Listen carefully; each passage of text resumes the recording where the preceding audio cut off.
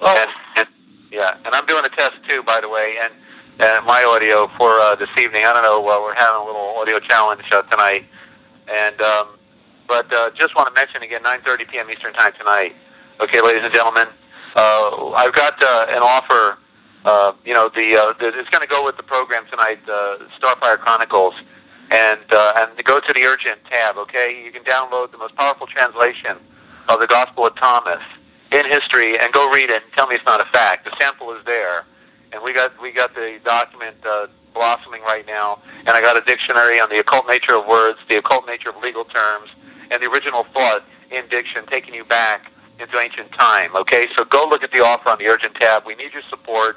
We're hitting the wall. At the end of the month, we need $450 for rent, plus to pay our other bills. Okay, so we want to be here, but you're all here, and so just a little bit. If all of you did a little bit, $5 or $10, if you do that, we would be fixed right now if every one of you participated. So thank you for all of those who did participate. Sim in Georgia sent a generous donation today, and several others. And by the way, I need also Beth in Galveston, Texas, to please give me a call. Regarding your order, please give me a call. Our number's on the archive page. Just go call me tomorrow or at your convenience. Okay, Beth, if you're listening in. And sorry for that, Christian, but we're good to go. And how are you doing tonight? Oh, not too bad. Pretty good. I've been talking a lot this week, so we'll see how long. I bet you have. Yeah, we're getting lots of feedback from your programming, all positive. They're very grateful to you and even the network for having you on here. And of course, we've had you on for over a year now, and very honored to be working with you. So it's all yours, and tell it like it is, Christian. Yeah, we're closing in on 2 years almost here. So I'd like to welcome everyone to this Saturday, January 9th show of Money, Banking, and Trust by Moving Titles and Commerce. I'm your host, Christian Walters. So we're no longer in Kansas anymore, Dorothy, so buckle your seatbelts. Here we go. We're in Oz. We've been talking about trust, which is one of the main words in the title of the show, Money, Banking, and Trust by Moving Titles and Commerce. And we've really been getting into the trust here recently, last 2 months, especially over the last 6 months. And we've been going through the book called Gilbert's Law Summaries, and it's a series of summaries, and the one you want to get is Trust, and it's by Edward C. Halbach, Jr. And I would get the book, order the book, Gilbert's Law Summaries, Trust, Edward C. Halbach, Jr., and make sure that you get the, I guess it's, one I've got is copyrighted 2008, but I guess when you go on the ISBN number, it says that number is really, I guess, a 2007 possibly or something. But anyway, get the latest version, 2008, as close as you can. Don't get some of those earlier ones. Make sure it's not in the 90s. Some of the versions, I guess, they have a surplus of some older ones, and they'll send you those instead. Make sure you get a 2008. And the ISBN number on that is 139780314181121. Again, that number is ISBN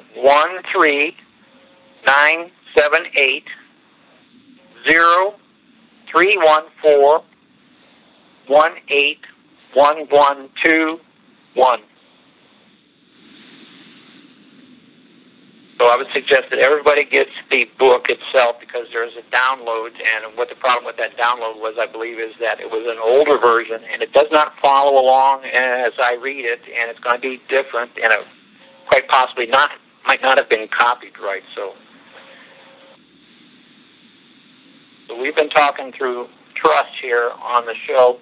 But I would like to ask those of you that are just going to listen to the show tonight, if you don't intend to ask questions, if you have the ability to jump off the call and get on the Internet, you can access this show and listen to it at therealpublicradio.net. If you would free up the call lines for some other people, because I'm getting some answers back that they have trouble getting on the show because there's not enough line capacity. Well, Kristen, Kristen, I got to jump in. We've got at least a minimum of 250, if not 500, capacity, so we're not even close there. Just so you're aware, it's not the conference line. It's people's telephones. This just happens. We don't know why. Most often, the problem phones are cell phones, definitely. But so we got a 250 minimum, if not 500 capacity. We can boost it anytime we need to. But we're not even halfway there yet. But no matter what, if you get off on the stream, you can listen for free if it's costing you. But we're definitely not overcrowded. So I just want to clarify that. Okay, so it might not be that we're not overcrowded, but then somehow they're having trouble getting on. So the way to access it would be to jump on the internet at therealpublicradio.net and listen to it there. That way you won't have any problems. Yeah. So with that out of the way, also I'd like to announce that I have a new email address. It's similar to the first one. It's titled Moving Titles, but instead of it being Hushmail as the old one was, it is now hotmail.com.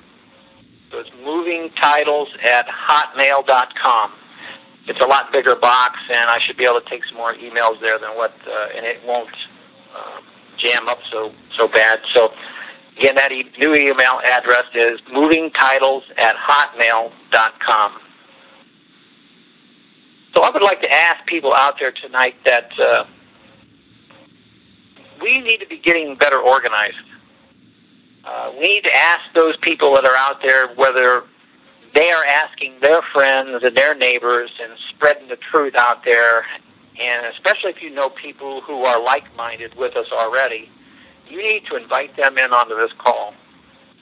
Get them in here and get them exposed to this trust realm of it. Contact as many people as you can, invite them on the show, and before the show, make sure that you remind them to get onto the call or listen in on the internet. Get each one of you, if you could get, say, your 12 people, and everybody had 12 people under them in a little group, and get your little group together and contact them. Stay in contact with them. Check back with them after the show. Do some reviews. Put a little study group together. So get some groups formed on your end and pull them on into the call. I'd also like to announce a program that I'm coming out with. I'll probably call it Trust Ambassadors. I'm looking for people who we'll call Trust Ambassadors that are looking for become teachers in this. And that they're not just in this for their own solution, for their own problem. They're in it for the long haul, in other words. I need some people that are willing to be taught, that can be mentored in my 12 group, so to speak. And then those 12 will go out and get their 12, and everybody will have a 12 under them, say. And if we do that in a couple layers, we'll have a lot of people. But I'm looking for 12 people that are in this for the long haul, and preferably you have some kind of knowledge already under this, and you want to take this trust in a whole lot farther. And those 12 will be closely tied with me, and I'm going to call them Trust Ambassadors. And those Trust Ambassadors will have people under them taking care of those people. Because, the biblical thing was that Moses, he got so depressed because he had so many people coming to him with all their problems and solving their problems. He had 3 million plus people, all with these problems coming to him. He couldn't handle it all. He was telling them, Lord, I wish you'd smite them all because I can't handle it. So then he got the idea from a friend there that he was to divide the groups up into hundreds and appoint someone over the hundreds, and then all those that were appointed over them, he would counsel them. And it took the pressure off of him. And you got to keep in mind that I understand everybody probably in this, it has some kind of problem, And I read the emails. My email box is swamped. You wouldn't believe all the sad stories and things and all that everybody's going on. I know that. But what you have to realize is, some of you have given me heck for saying, why don't you just at least answer me yes or no? Well, I don't even have time for that. Because if I was to answer everybody with a yes or no, I wouldn't get anything done in a day. So you're going to have to bear with me and accept my apologies for not getting back with you. Because, I can't. There's no way I can. I can't answer everyone's individual email with even a yes or a no. So if you do not hear back from me, whatever the reason, it's really because there's too many of you out there with a problem, and I can't help every one of you. And I would be like Moses trying to solve 3 million people's problems. I can't do it. So I need to form groups under me. I need to form my 12 because I can stay in close communication with 12 people, and then those 12 will have to communicate through their 12. And that's how we're going to have to organize this, because I can't give personal attention to everyone. It isn't going to work out. I'm working for the mass as a whole. If I give too much individual attention to specific people, I don't have any time left for anything else, let alone a personal life. So accept my apologies out there, and bear with me. We're in a project together. So if you think you're qualified for a trust ambassador, you want to be one, send me an email at the Hotmail, the new address, movingtitles@hotmail.com. So that's a new email.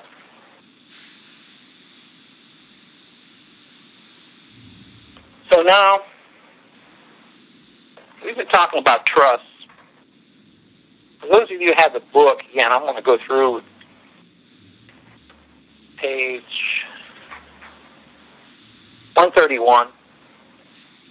That's where the Spendthrift Trust is, and that's what I liken it to, a.k.a. also known as the Declaration of Independence. That's where the unalienable rights in the Declaration of Independence are. It's really a Spendthrift Trust, and that's section 460 on page 131, where it's under the section under restraints on alienation, the Spendthrift Trust and related trust. So it's restraints on alienation or alienation, whatever you want to pronounce it. Well, in other words, it's a restraint on liens. And liens are nothing more than when they lien you up, they transfer your property. So it's all about transferring property. And the Declaration of Independence says you have unalienable rights. So you have non-transferable rights, period. If they're non-transferable, they're non-transferable in any situation. Period. That's it. So this section says the Spendthrift Trust is one in which, by statute, so remember this Gilbert's Law is all about statutory trust, and it's all about the black side of the public, really. So if I teach you what the black is, when you see white, the other side, the private trust, you'll recognize it by sight. If I teach you what the black is, the statutory trust, you'll recognize the white by sight.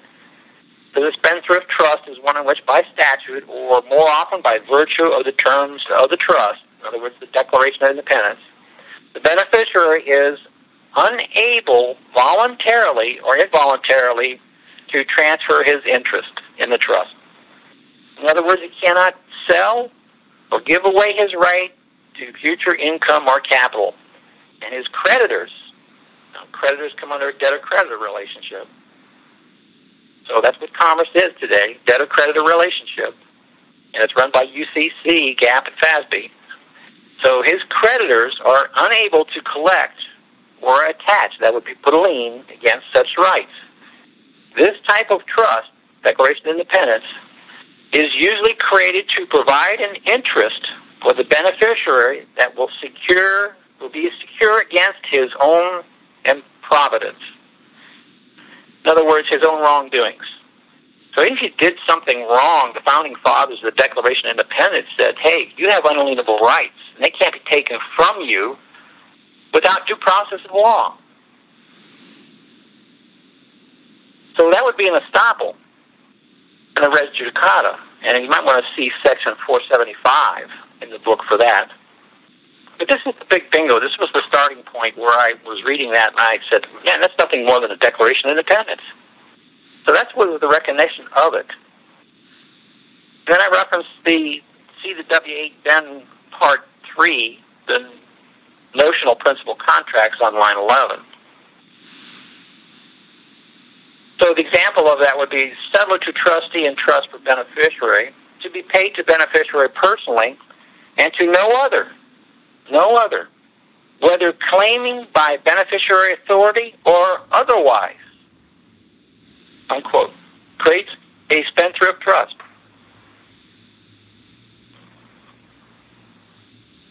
So now we want to jump to, that happened in 1776. Now what we want to do is we want to jump to, say, 1871, or 1861, excuse me, Civil War. Civil War was all about paying the debt. And on page 139 now, Protective Trusts, section 498. Now, note this as being 1861 Civil War. A protective trust has long been used in England and increasingly used in American jurisdictions.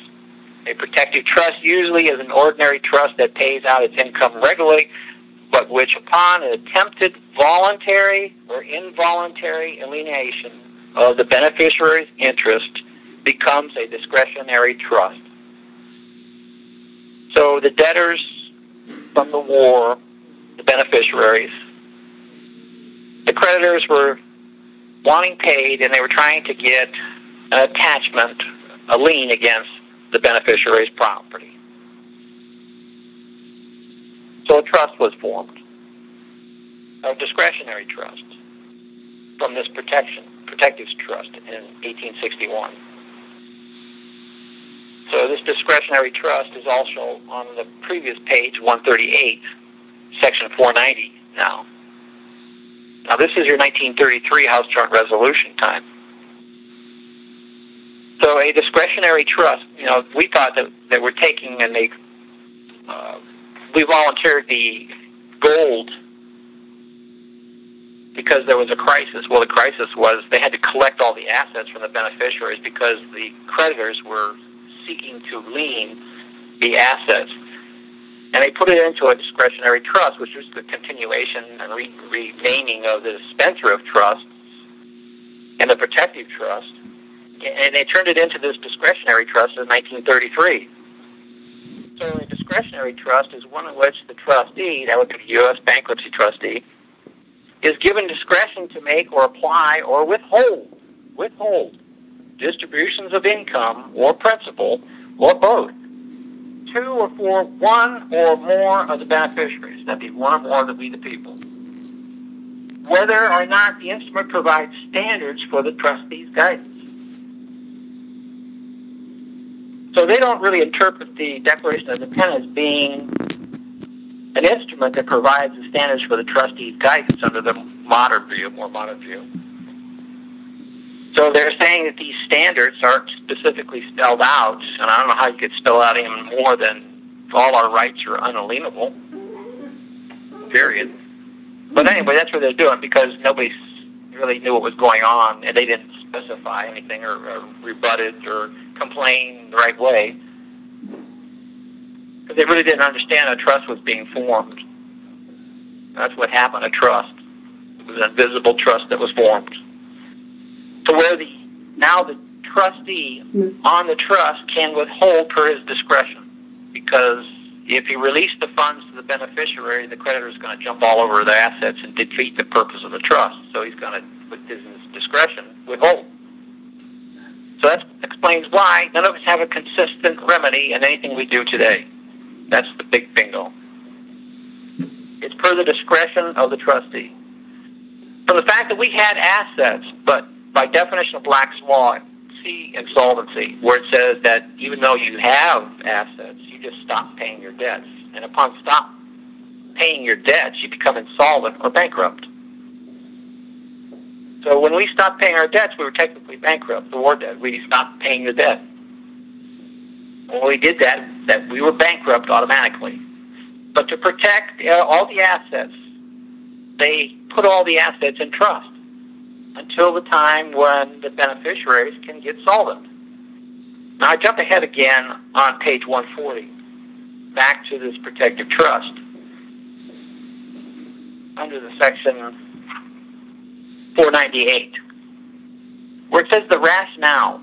The rationale is a protective trust. Now, a protective trust may be intended to reach a result somewhat comparable to, and in fact more secure, than the result of a spendthrift trust. Remember your spendthrift trust, your Declaration of Independence. But is logically less objectionable. Less objectionable. That's really less objectionable because it's really under the modern public view today. But really, it's not the will of the grantor who formed the original trust in 1776 who made gifts or grants of an unalienable right. But let's argue that point later. So it's less objectionable under modern view, public view, in that the beneficiary can be sure of receiving substantial trust benefits only as long as he keeps his debt paid. So as long as the beneficiary keeps himself solvent, pays his debts, he is going to have access to the trust. He'll have access to a remedy. But again, it's only if you first express it to be a trust. And nobody's expressed that Declaration of Independence to be a trust other than the signers on the Declaration of Independence. So we've identified the problem and the effects of the problem. Now we can come in with a solution. And the solution really is pay the past war debt, our fair share, or as a group, the whole thing. Pay the past war debt, the fair share, each of us share a fair share, and keep your present debts, pay that also, and keep yourself out of future debts. And when you do that, you'll have access to the trust fund. Because there's no need for the purpose of the trust to be there. If the purpose of the trust is fulfilled, then the trust terminates. And if you pay your fair share of the trust debt with your current debt that you owe and don't get into debt any longer from that, then for you individually, the Republic will come back for you. Or we can pay it as a group. And as we pay it as a group, the Republic will come back for all of us. Now that's even a super bingo on top of the bingo bingos right here. So all those people out there who want to get the Republic back, this is the solution to get the Republic back. Today, the Republic and the common law are locked up in a trust. Let me repeat that. The Republic today and the common law are locked up in trust and not accessible because that's one of your rights. Rights is trust property held in trust. And the beneficiaries cannot have access to it until they pay the previous war debt, their fair share, and their present debts. And don't get into debt any longer. And for you individually, you will have the Republic back, and I will be able to make private credit payments with my private credit because now it won't be in a trust per the discretion of the trustee.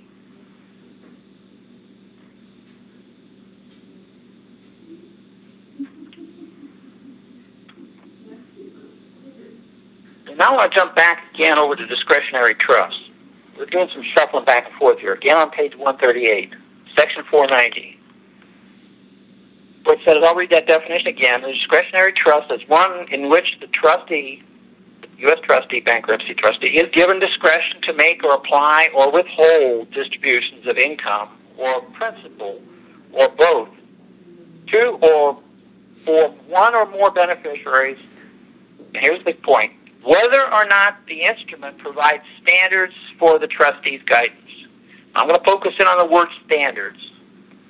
So the instrument, which would be the Declaration of Independence, provides standards for the trustee's guidance. So in other words, look at what they say here. It doesn't make any difference to them. It says whether they provide standards for the trustee's guidance. But if we go by the definition of trust,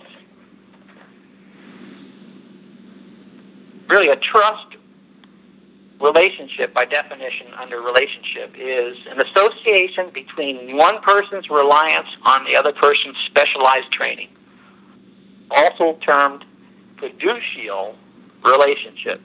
Fiducial relationship, not fiduciary, fiducial relationship. That's a trust relationship. That's the definition of a trust relationship. An association based on one person's reliance on the other person's specialized training.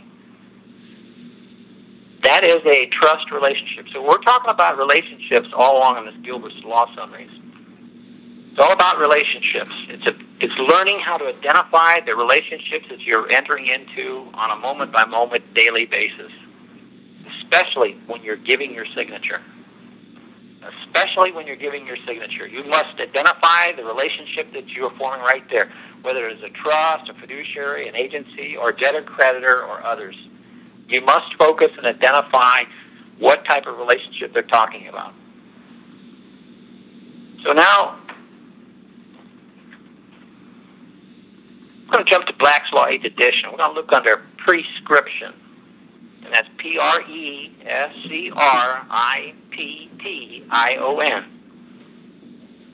And prescription, number one, is the act of establishing authoritative rules. And two, a rule so established. Prescript.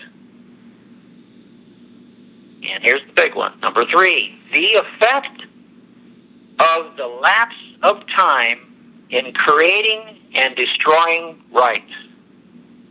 Destroying rights through lapse of time. Is it by prescription? The effect of the lapse of time in creating and destroying rights.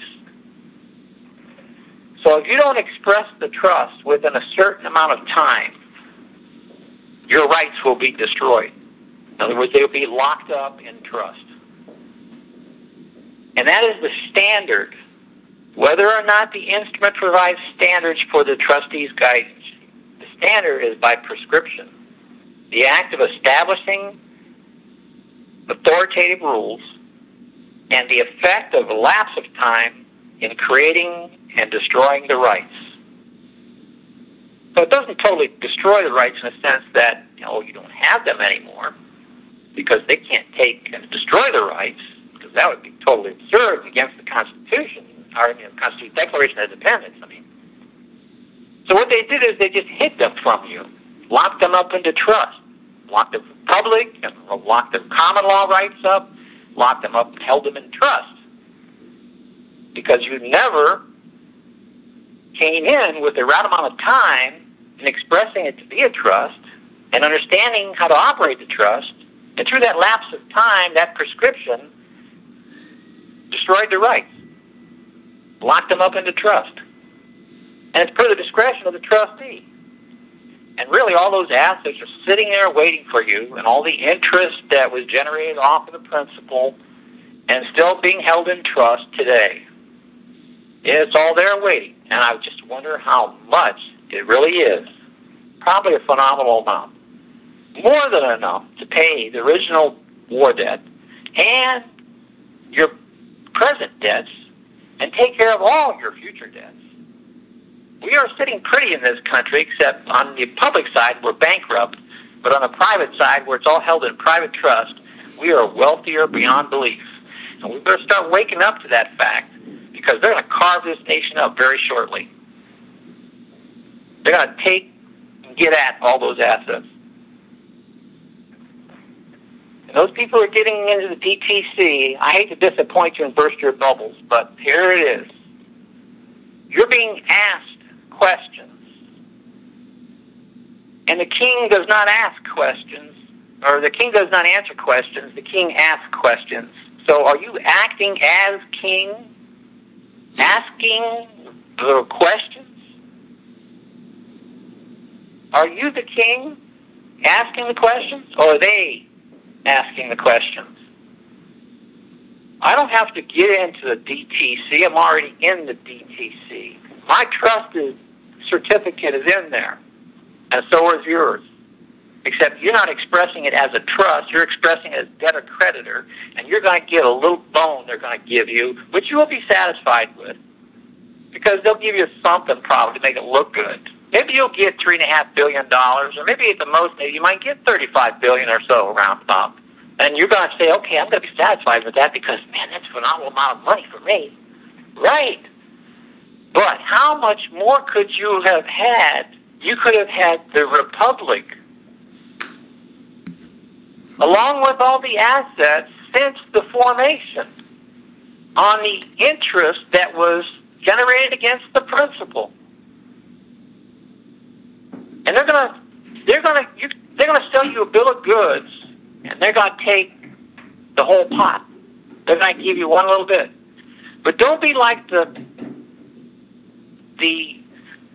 three people that Jesus gave the coins to, and don't be like the one sticking the coins into the ground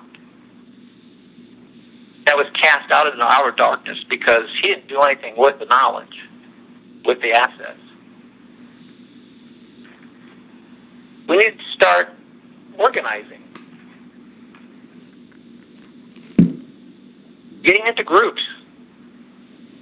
Some of you need to make a sacrifice to become trust ambassadors and teachers. Otherwise, we have very short time. It may be too late already, but at least it only takes, like what, who was it? Jefferson said, it only takes for a few good men to do nothing for tyranny to abound.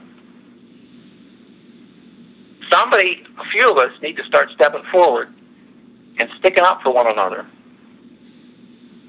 with trust law. Because trusts are all around us. We just need to learn how to recognize them, the relationships that are being conducted right before our very noses. This whole book about Gilbert's is not about theory.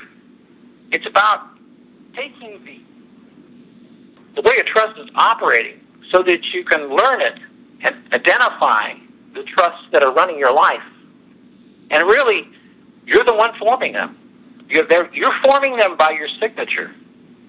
And you must pay attention to the relationship you're forming with your signatures.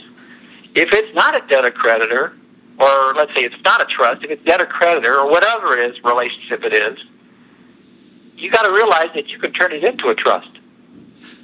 Because everything really has to be a trust. We don't have any lawful money today. Just about every patriot will agree with that. We want constitutional money back. Well, the only way you're going to get it, because it's held up in trust, is to come in and express the trust. The trust has to be there because you can't complete a contract. So that all contracts today became colorable contracts because you can't give value in exchange for consideration today because there's no lawful money. So a trust had to come in and fill that void. And every purchase that you think you're making a trust deposit, and you didn't know it. And you have to know how to identify it through the elements: intent, purpose, party, specific, trust, res.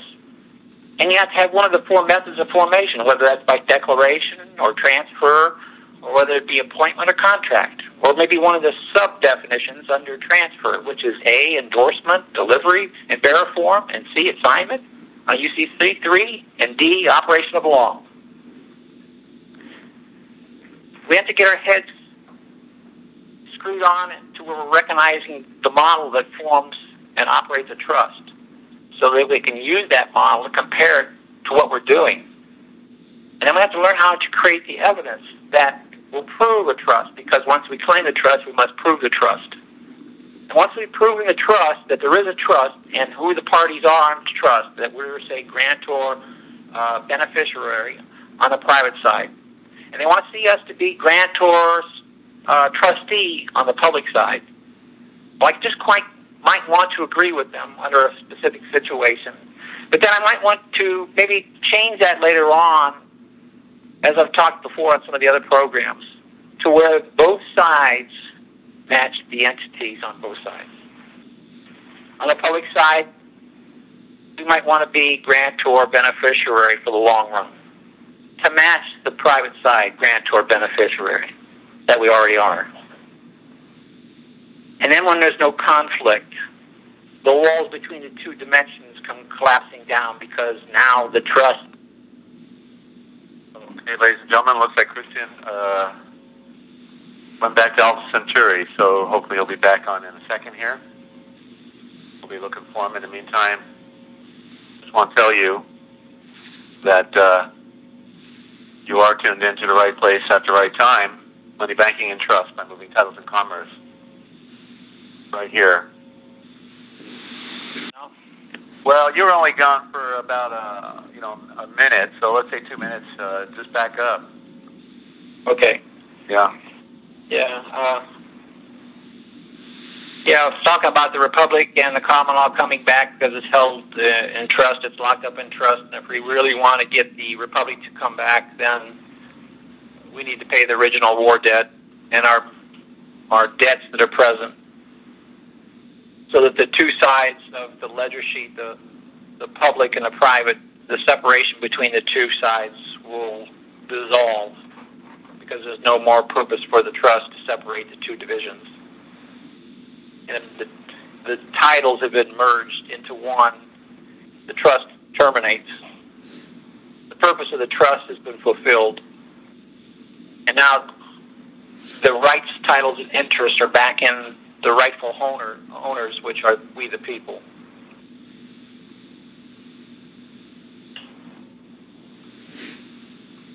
The trust. Another definition of a trust is really out of Black's Law. It says trust is really boils down to its right, title, and interest, which is really a trust. Right, title, and interest is talking about a trust. It says a trust is a certain kind of right that the beneficiary has against the trustee, and a certain kind of interest that the beneficiary has against the trustee. And this is right out of Black's Law. And a certain kind of interest that the beneficiary has in the trust property. Now, that's a direct quote right out of Black's Law, 8th edition. Now remember, property is title. So really we're talking about right, title, and interest. We're talking about a trust. So anytime we're talking about rights, titles, and interests, we're talking about multiple trusts. A trust or a multiple trust. It's all about trust. And we need to recognize it as being trust. Why don't we open it up for some questions? And maybe before we really get going, maybe we will take a break. But why don't we go to break, and then after break we'll come back for some Q&A. But in closing, before the break, then in a trust, you are a lender of an asset held in special deposit. But if you don't express the trust, then you're the debtor under UCC, debtor-creditor relationship or law. So let's take a short break, and then we'll come back, and we'll open up for some Q&A then. Okay, thanks. Thanks, Desert. You're welcome. So what do we have to do? Press star 5 to raise your hand? That's correct, star 5. And I'll scope them out there. Everybody, get in line if you want to talk to Christian Walters. We never hadn't had enough time in the last few weeks because of our own technical challenges here, and I'm not eating right either, so I haven't been feeling too well these past few weeks. Under a lot of stress, not able to get my exercise because I'm cramming his dictionary, like 19 hours a day with the translations. But that work is important, and it's for the benefit of everyone. Now, hit star 5 if you have a question for Christian Walters. Okay, there we go. Danny in Texas, you're on. Good to have you. Yeah, good to be here. Say, Christian, I was going through the W8BN and IMY, and I noticed all through there I took a blue highlighter and a pink one, and I started marking all the places where it said U period S period with pink, and then I marked where it said United States spelled out with blue. Give us a comment on that. Why is there's got to be a distinction there, I know, but what's your take on that? I'd have to look what you're talking about there, because, let's see, can you give me an example where it's at? I'll look at it, because I got the 8 bend right in front of me. Well, it's all through there. Okay. It may be, sometimes it's even in the same sentence. It'll refer period S period, and then it'll have United States spelled out. My take on it, without really studying it in more, would be, they're spelling out that there's both sides to the realm right there. I can design the code with the black and the white in it, with the two sides there. It's just that whichever way you've been brainwashed is the way you're going to interpret it. We've been brainwashed so long that we don't recognize the private from the public. Yeah, I think they're definitely telling us right there, once we learn what they're saying. Well, I think the keys with the Ben forms is to not really use their actual form because it's designed to get you back up in it, and you want to go to that instructions for the requester of Forms 8 Ben, which in there it states that you can have a substitute form, W8 Ben and a W8 IMY, and you can combine those forms also into one form. But when you do the substitute form, you only put in there what pertinent information is really necessary, because the form is nothing more than a form that sets up or declares under Declaration of Trust that you are not a U.S. citizen. Right. Well, I'm already working on, with a friend, a W-8 Ben in lieu of, their form.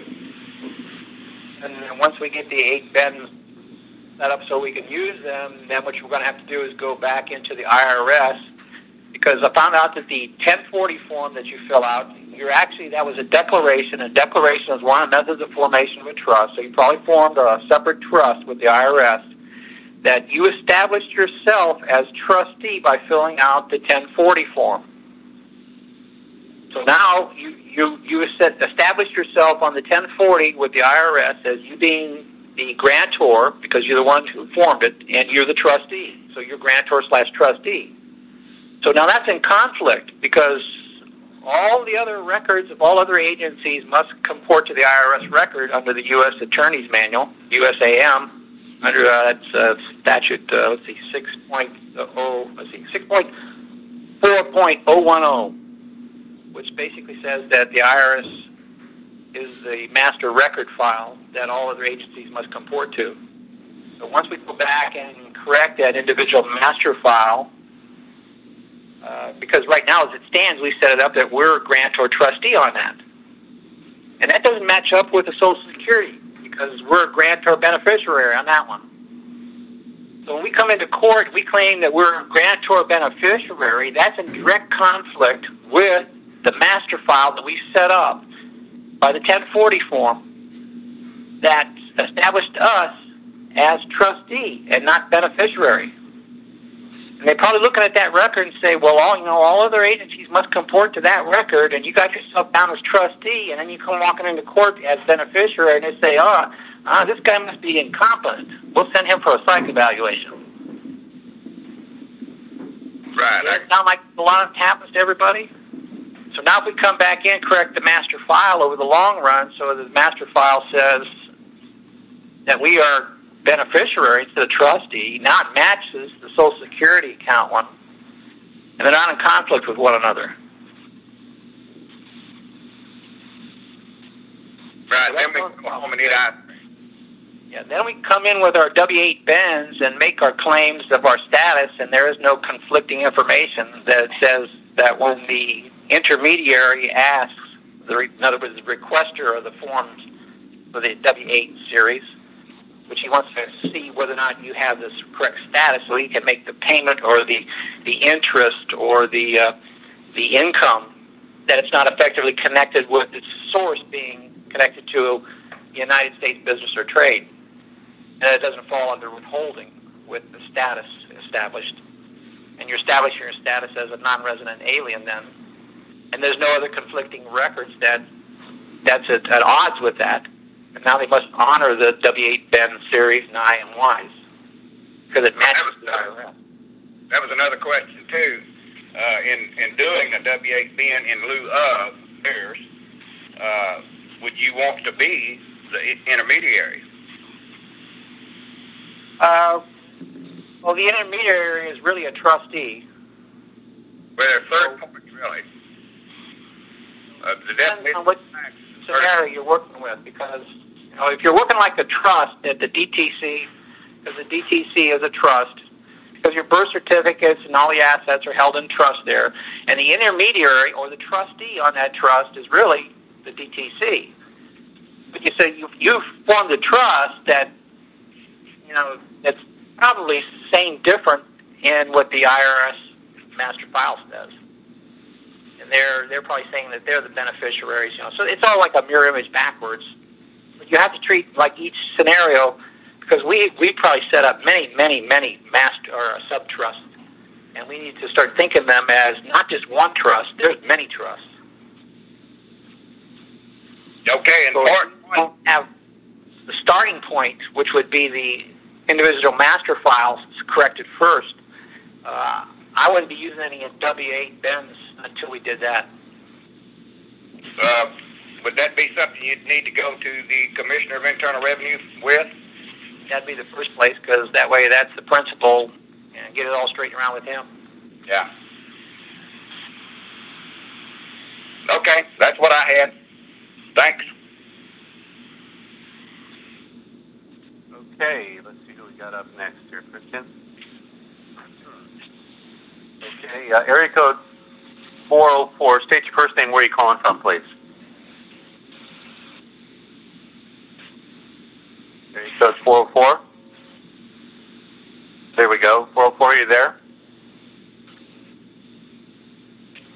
Area code 404. Are you on?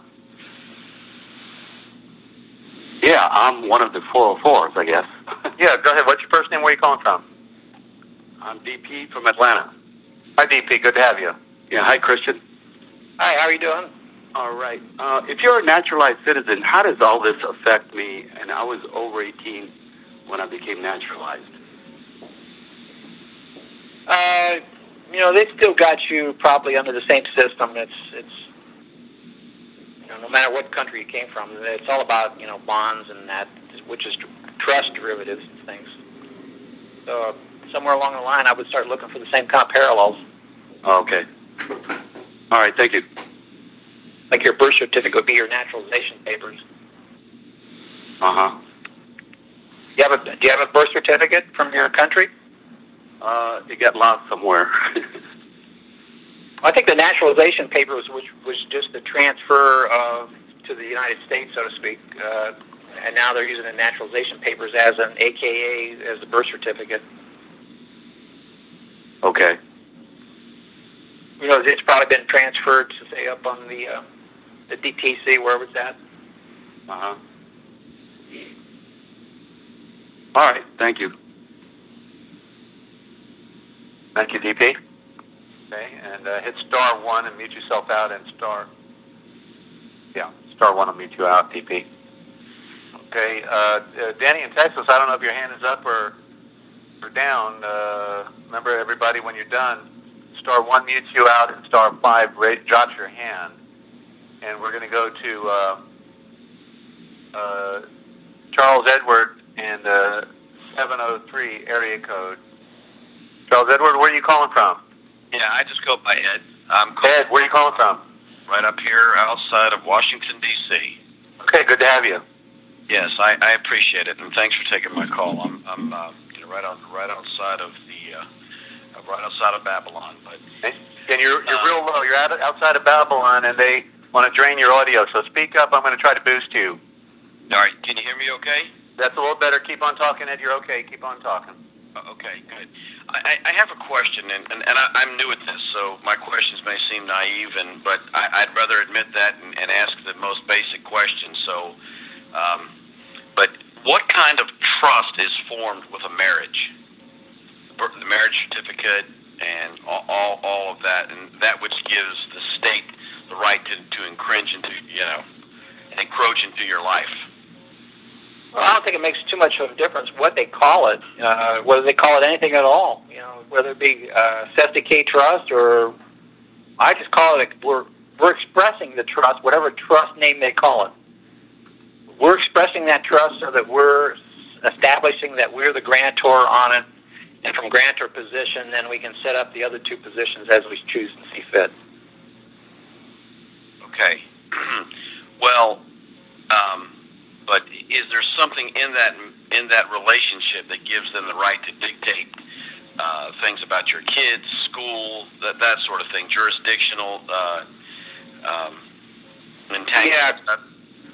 If you're not from the past shows, what I talk about is in Gilbert's Law Summaries on page 19 under Section 67, And also in the restatements on the second, the law on trust in Section 23, where it says that no party in the trust needs to know or understand they are forming a trust.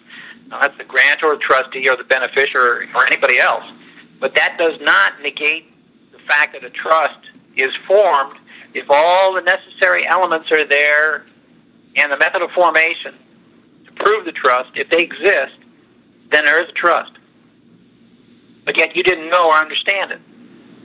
Right. And that's, when you didn't express the trust, that allows them to construe it.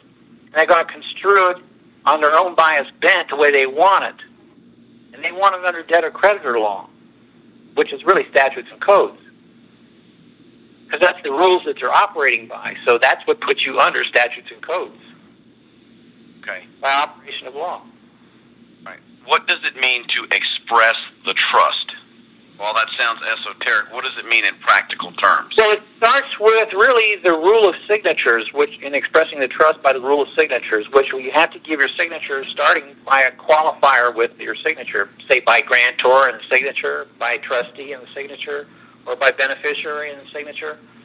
You have to restrict your signatures in some way so that you can establish yourself as the grantor to start out with, so that you can come in and claim and do the trust purpose, whatever your intent purpose is or was.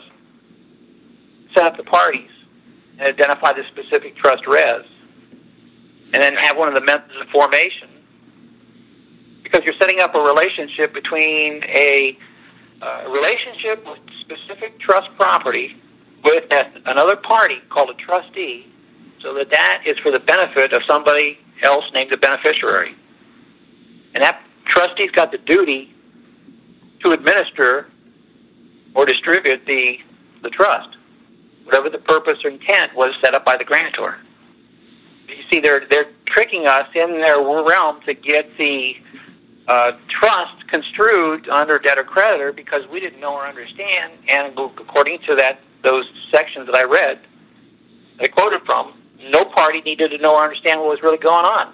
So that's the whole key. Once you know and understand that it's all about a trust, and then you walk in knowing the elements and the method of formation, and then now you can really say, I know and understand what my intent and purpose is, instead of allowing them, because you didn't express it, and in expressing the trust, what it was, your intent and purpose. Because they're waiting for you to give the instructions on the indenture, but you never gave the instructions. They're sitting there saying, well, you dropped the ball. We got to do something with this property, this trust res. So let's use it the way we want to until this fellow starts waking up.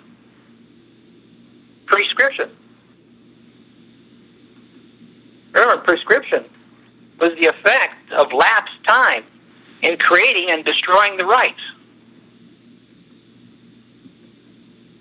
Now, in the realm of legal language, what language is synonymous with that that's more commonly used?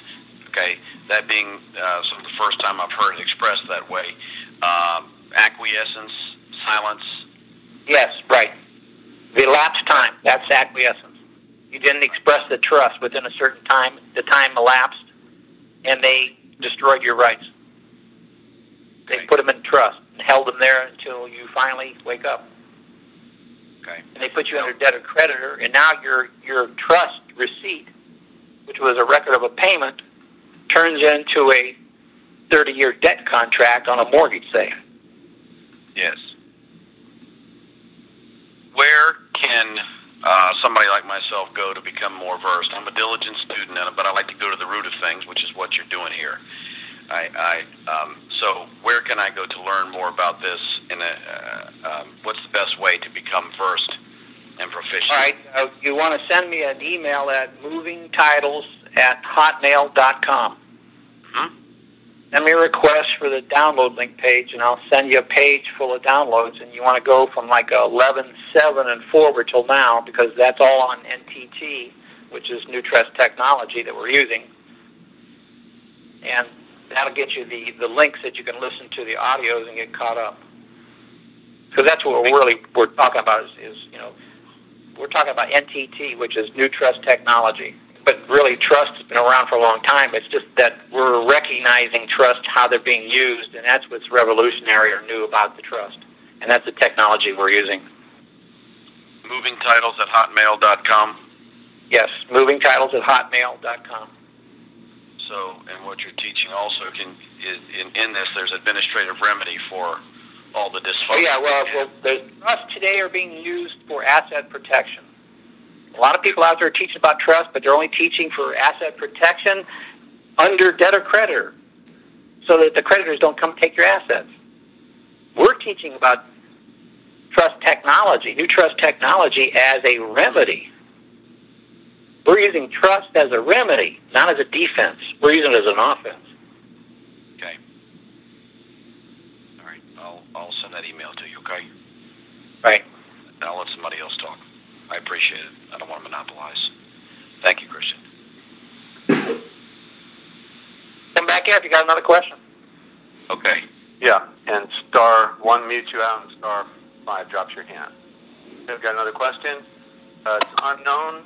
Please state your first name, where you're calling from, unknown. You got a question? State your first name, where you're calling from. Hello? Hello? Yeah, who do we have? It's Pete from England. Hi, Pete. Good to have you. Hi, Jim. How you doing? Well, that's the thing. Hopefully you can bring some remedy to my situation or help me along with what I've been doing. I got an offer for summons to a court back in November, which I refused for cause, and I signed as grantor beneficiary. And I returned it back to origin, which was a different county from where I am. And then in the meantime, I went to the court in Liverpool where it was proposed to be, and I asked, for information on the case. And he said, "Oh, we can't give you any information on that. We don't find out till the day before." So I said, "Well, can you sign this under penalty of perjury to say that, that you're refusing to give information about the case?" So they said, "No, we won't sign it." So I said, "Oh, okay, fair enough." So I left, and then 2 days before the case was about to happen, a letter came through from the solicitors who had sent a letter to prior saying that, he has no standing with me as there's no contract, as I was thinking then, between us, and, I can only refuse his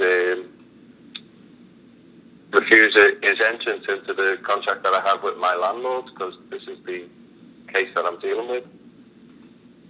So then this thing came through the door, and I'm looking at it, and it says that he's intending to take me to the court 2 days later. So I went to the court, and the judge asked me the name, and I said, I'm beneficiary of that account, and I appoint you trustee. And he said, "Oh, right, I can't be trustee, I'm a judge." So then, as he was talking, he completed the sentence, and I was about to talk, and he said, "Excuse me, we don't interrupt this place." And I said, "Oh, I'm sorry, I thought you'd finished, so if you'd like to carry on." And then he thought of something to say, and then let me speak. And then when I was speaking, the opponent, he started to speak. He said, "May I interrupt there?" And the judge said, "Yeah." And I said, "Excuse me, you've just said that there's no interruptions in here. Are you favouring the other side, like?" And he said, "No, just let the gentleman clarify what it is that he's trying to bring to light." So they're acting upon a contract which was a 12-month contract from 2006, and they have the postcode wrong, but the judge gave an order for repossession to take place in 14 days, and that was last Tuesday. So I'm just wondering how I can sort of back up what I've done, which is I've charged the landlord for £1 million for breach of contract, and I've also set a fee schedule at £500 a day, dating back from August. And I've also claimed myself as lien title holder, and I've had no rebuttal to that. but I did rebut their notice when they sent me a notice in the first place.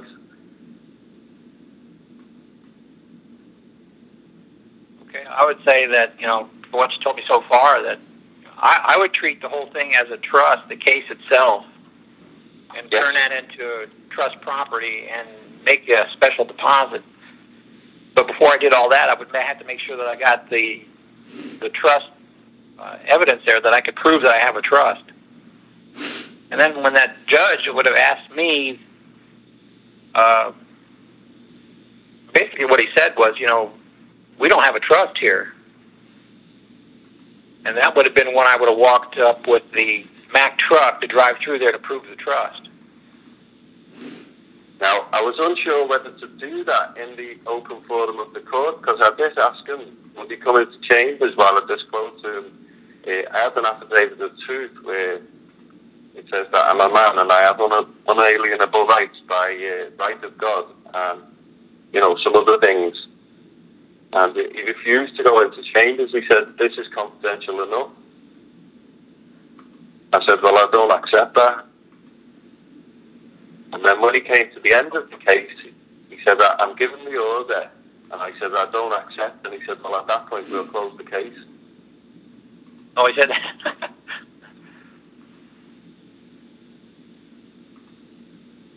So if they closed the case, what was the order? That's what I imagine it to be. Now, what I'm getting to is the point where, how can I enforce the thing in the 14 days or get some verification that the case is closed? How do I need to operate? Well, I would quickly, you got to establish the evidence that there is a trust, and then I would treat the whole thing as a trust deposit. And I would come at them probably with an independent action against them, and you bring like your counterclaim in that it is a trust this time. And then I would probably seek an injunction and get the whole thing put a stay on somehow so that the action doesn't proceed while this new counterclaim is heard. And now we're talking about trust. So he brought his claim against you under debtor-creditor, but I'm going to come in with a counterclaim being trust. So now I'm making the claim. I got to make sure that I got the evidence to prove the trust. And I would put all my bills and stuff that I was charging him, that was the dishonor created, that would be the asset, include that as trust res. Right, I see. Yeah. So the $1 million that I've charged the landlord and the £500 a day. Yeah. So his claim that he comes at you with debtor-creditor, that formed a trust. I would treat that as a trust plus your bills that you've made now, and treat that also as a trust, the same trust, and then come at them under breach of trust because they breached the special deposit. So where's my power coming from with this? Like, do I need to, Court of Equity. Court of Equity. Because now if it's a trust, if you prove trust after you claim trust, now you got a court of equity because trust operates solely in equity. And then you can compel the trustee to do his duty and do the disbursement out of the special deposit or pay the bill or do the conversion under statement of reseconds. I think it's 342, I believe, or no, I might be wrong on that one. Let me just look here. Which would be the conversion. Yeah, 342, that's the direction to convert under the restatement of seconds. Yeah. So I do the direction to convert trust res property and then distribute the fund, pay the bill. I was also going to try and do them as a cartel as well. I didn't hear that last part. Sign is what? Try and come at them, where they're operating as a cartel under antitrust. I don't know if I'd want to go that far because I could turn the heat up as I go, but I would definitely come in as breach of trust. If they did commingle the funds, didn't give me the funds back when I asked for the disbursement, then you could get them for conversion. which would be fraudulent transfer also. So these would be causes of action, as well as breach of trust, breach of trustee duty. And then I would say the last one, the antitrust for last if I had to. Yeah. That's fantastic. Thanks so much, Christian. I'll be re-listening to what you've just said about 60 times and decipher everything.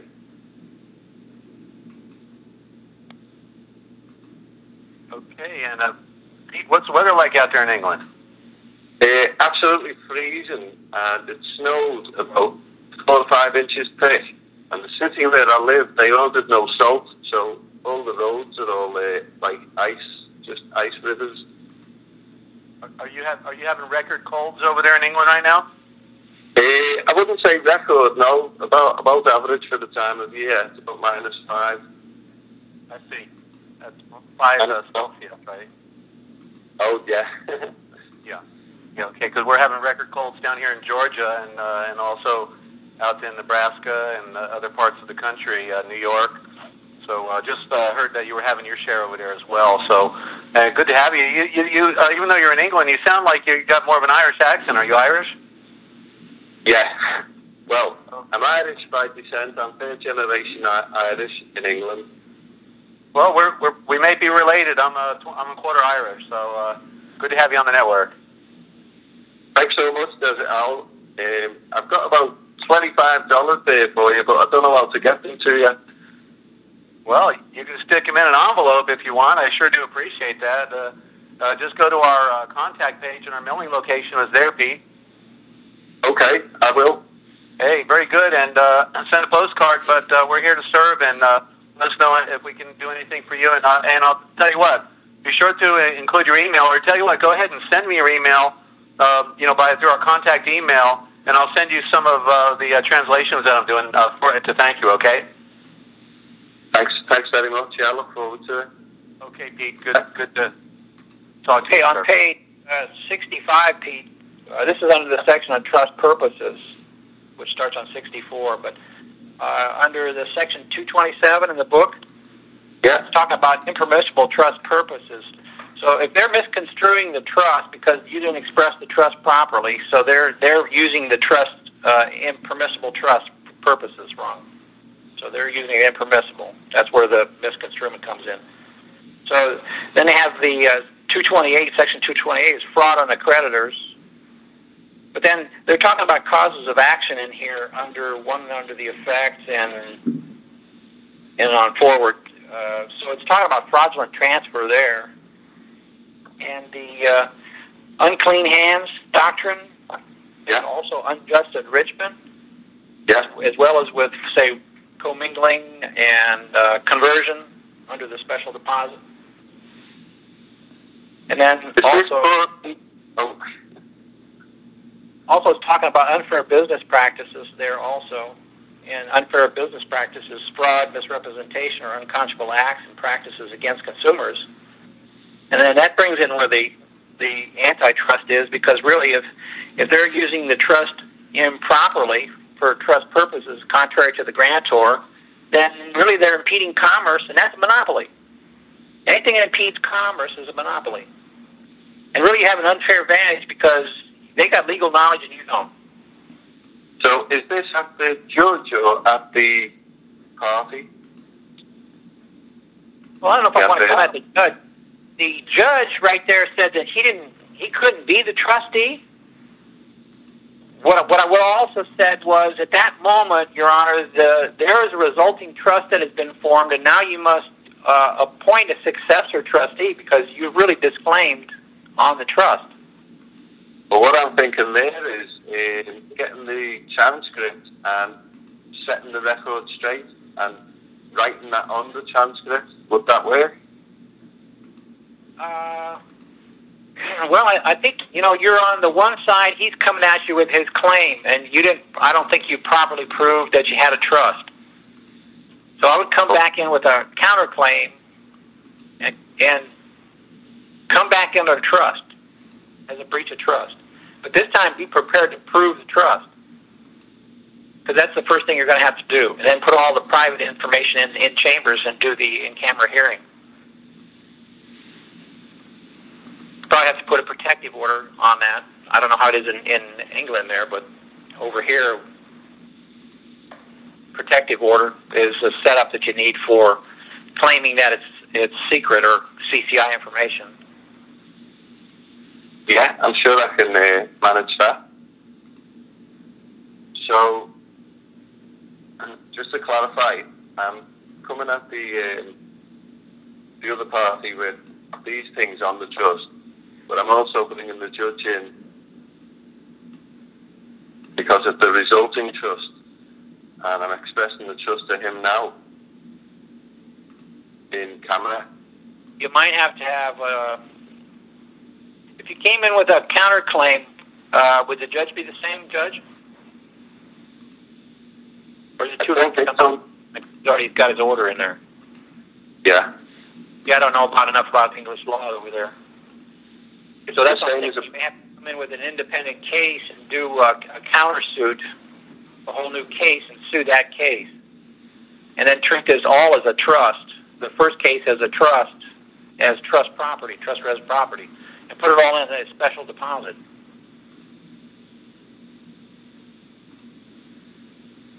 Okay, I'll work with what you've told me so far. That's absolutely fantastic. Thank you very much, Christian. Okay, Pete in England, good to have you. And then anybody else out there, you have to hit *5 to raise your hand. Anybody on the internet, if you want to get in on the conference line here, you can ask Christian Walters a question. Once you get on the conference line, you just hit *5, that raises your hand, and love to have you. Okay.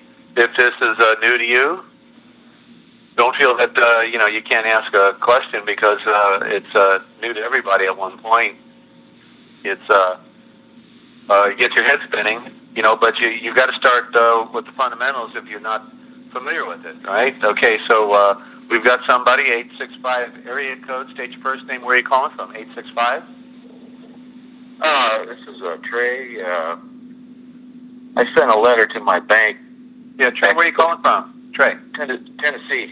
Tennessee, good to have you. Yeah.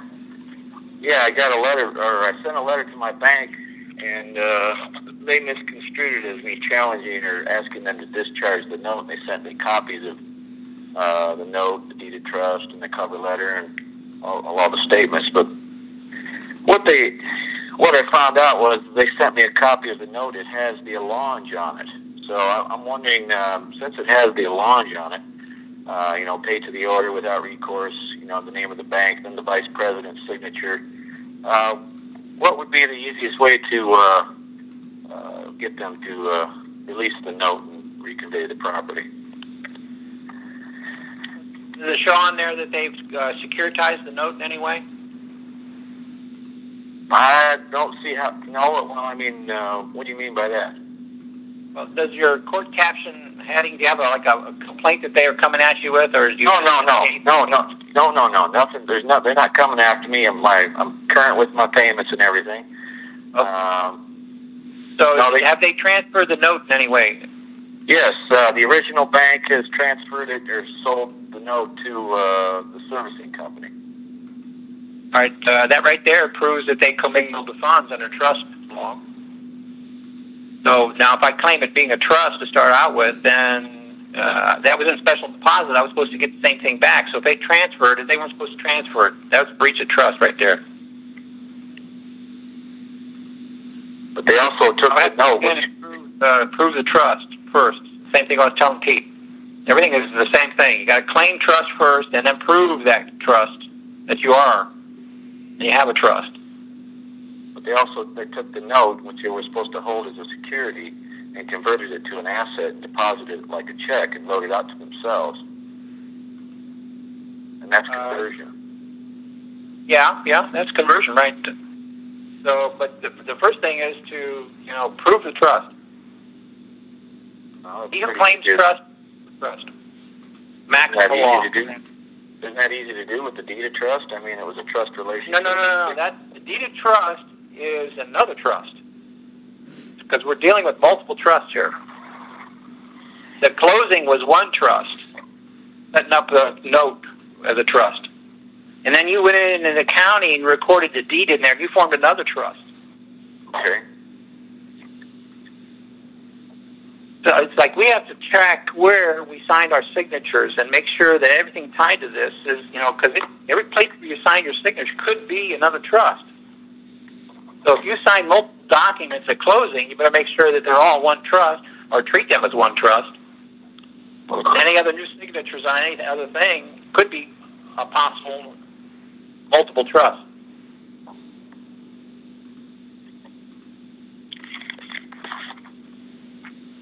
Okay, so what would be the easiest thing to do? I mean, like.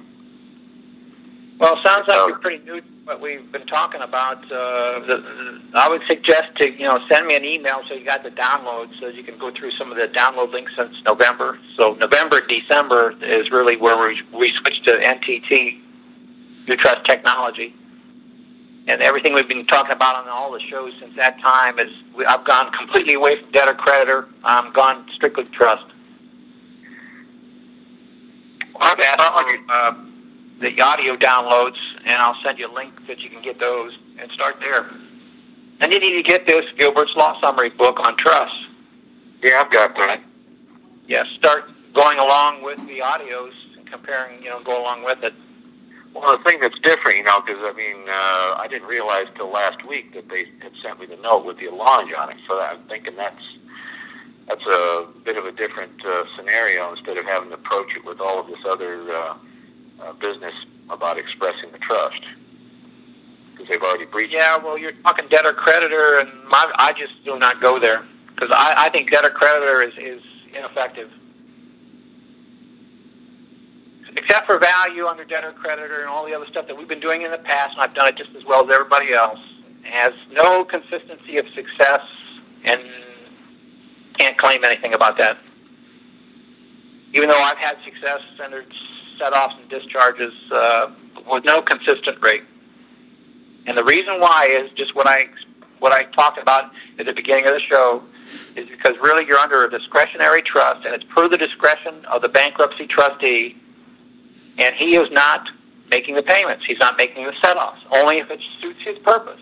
And his purpose is to give you a little bit here and there, a dog bone, to keep us all on the debtor-creditor path going the wrong direction. We need to be going the opposite direction in trust, treating all these trusts with trust as a trust, because you were the signer that formed the trust on all this stuff. Now, if you come at them with trust breaches, now you got the 900-pound gorilla of which you are, and it makes the difference between night and day. I think we're going to see a dramatic increase in the success of our consistency of our processes by not doing debtor-creditor, by doing trust. But that option is up to you. I can't answer that for you. If you know debtor-creditor better, maybe that should be the way that you should go until you learn this trust. But if you don't have any problems, I'd suggest that you just study trust until you do understand it better, to where you can come in and take control of this whole thing as a trust. So, you see, the remedy is not in debtor-creditor relationship as secured party creditor. The remedy is in trust. It's commerce through trust and equity. Knowing who you are is not knowing that you're secured party creditor.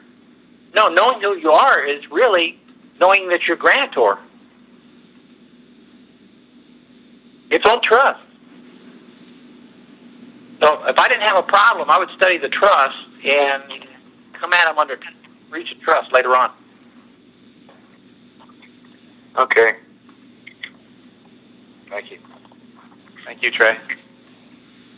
Okay, and by the way, go ahead, Chris. Go ahead. Yeah. Take notice and acknowledgement and agreement that this show and/or documents is private and not to be construed or relied upon as being legal advice for individual legal situations or employed for making legal decisions. And you will not use any of this information for making a legal decision or performing a legal procedure, and is not a substitute for legal advice and/or guidance by a licensed attorney. This private show and/or documents are for academic informational purposes only, to be used at your own risk without liability to Christian Walters. By accessing or reviewing this show or using the documents therein, you understand with agreement that, with all rights reserved, without prejudice, Christian Walters is not an attorney licensed to practice law in the state of Florida or any other state, and has not given legal advice or accepted fees for legal advice, provided no assistance, advising, or guidance of any kind for use by non-attorneys or pro se parties in the preparation or the use therein referenced, and has no interest in any issue referenced therein, and is not a party to this or any action arising from, and is only acting in an authorized capacity as liaisons to communications between the parties. By reading and or using this information, you acknowledge and agree that you are not a client of Christian Walters. These documents and or show recordings are incomplete and void without this notice agreement being attached herein by reference and a breach of this agreement. Upon breach of this agreement, the breaching party may become liable for admiralty commercial damages of $100 million or more per stultification or impairment per Christian Walters' discretion. Thank you for your understanding. And if anybody out there, I know we have a lot of people online. I'm surprised we don't have more hands. *5 will raise your hand.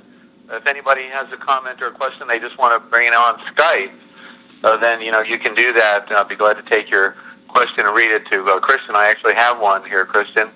The party says, I took some CDs, cashed them in, and CDs being certificates of deposit, cashed them in and purchased some coins for bartering purposes.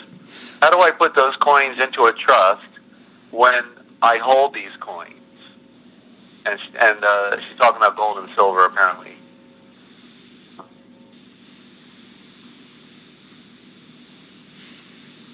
How to put the coins in trust? Yeah.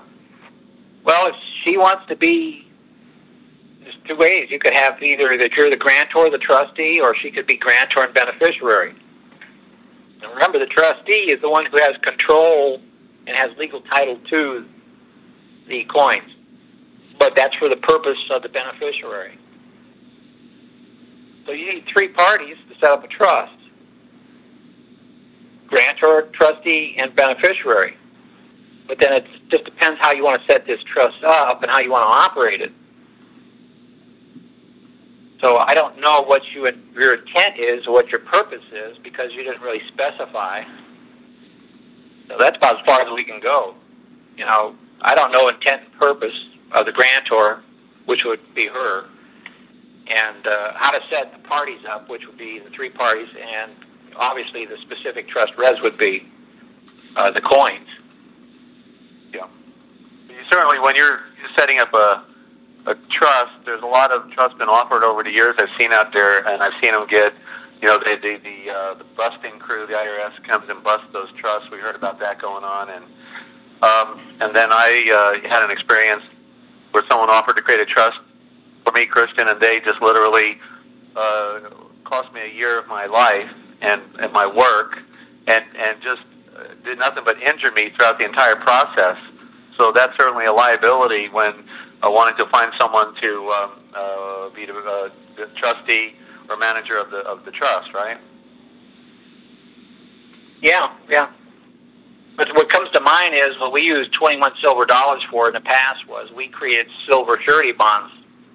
And what we did is we had the coins were being held in trust, which we didn't realize at that time.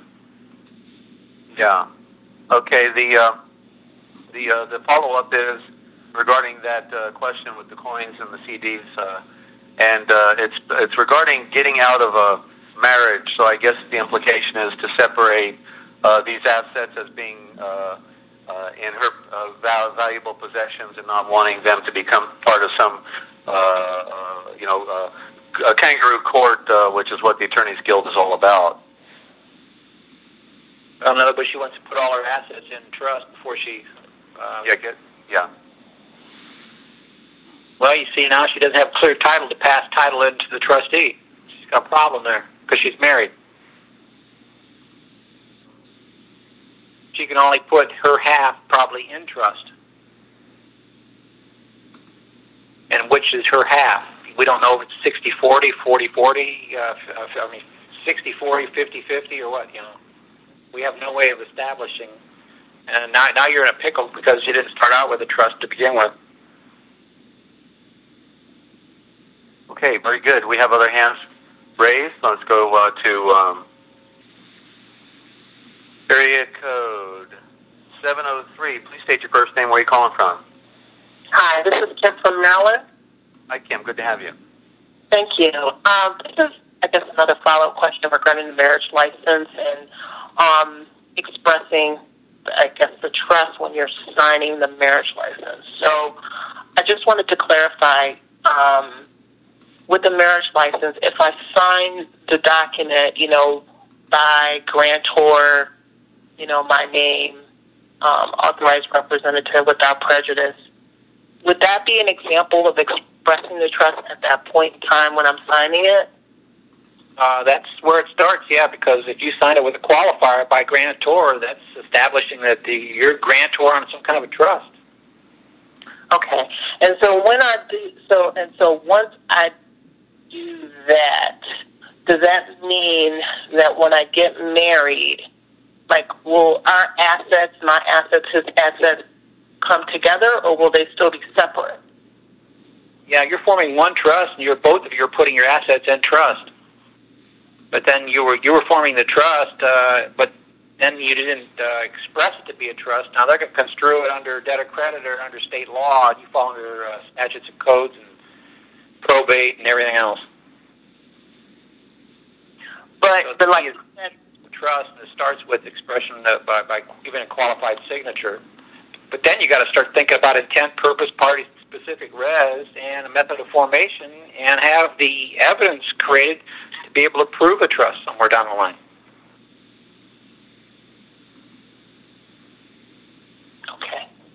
Okay. Thank you very much.